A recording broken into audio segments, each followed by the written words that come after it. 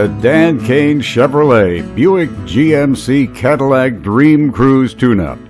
Dan, Mark, and the entire team at Dan Kane always go out of their way to put on a great show. But sometimes, through no fault of that great team, Mother Nature decides to intervene. I think everyone understands that car shows are at the mercy of the weather. Mark at Dan Kane tells me about 100 cars headed for home, but still 150 stayed to enjoy the show. The downpour was short-lived, and Mark considers the show a success despite the rain. The Dan Kane team is such a class act. They did their part. Cruisers did their part by arriving early. Our thanks to those who stayed to enjoy the show. Let's look at a few of the cars at the show. Ray and Bev were here with their 26 Model T. And there's Joe's 51 Ford Hardtop. Roger and Pat arrived with their 37 Chevy. And here comes a cool-looking Prowler. That's Al's 1940 Mercury convertible. Rocky's 34 Ford. And here's another 34 Ford, this one owned by Jack. So many great-looking cars here at the Dan Kane Show, like Frank's 56 Chevy and Don's Candy Raspberry 800 horsepower 3-window coupe. Doug's 67 Plymouth brings back memories of the age of Aquarius. Remember those days? Harry's 41 Ford pickup. That would be the age of Benny Goodman. Ted's 41 Willys.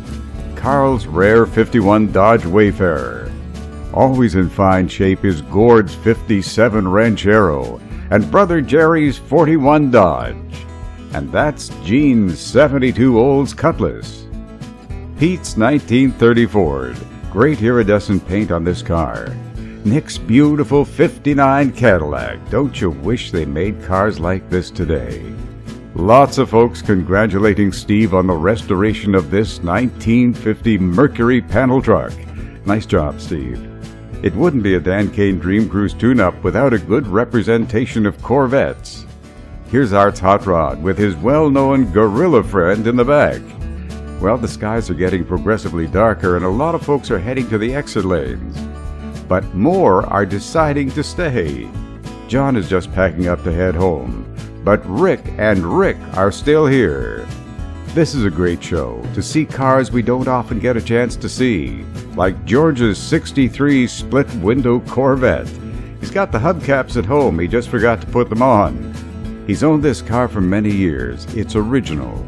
Still lots of cars here at the Dan Kane Dream Cruze tune-up, and friends are enjoying a great time while the sun still shines. There's Doug's fully customized 47 Ford, and Denise was here with her Ford Frontenac. While I have a moment, I'd like to say thanks to Dan Kane, Mark, and the entire Dan Kane Chevrolet Buick GMC Cadillac team. They always put on such a great show.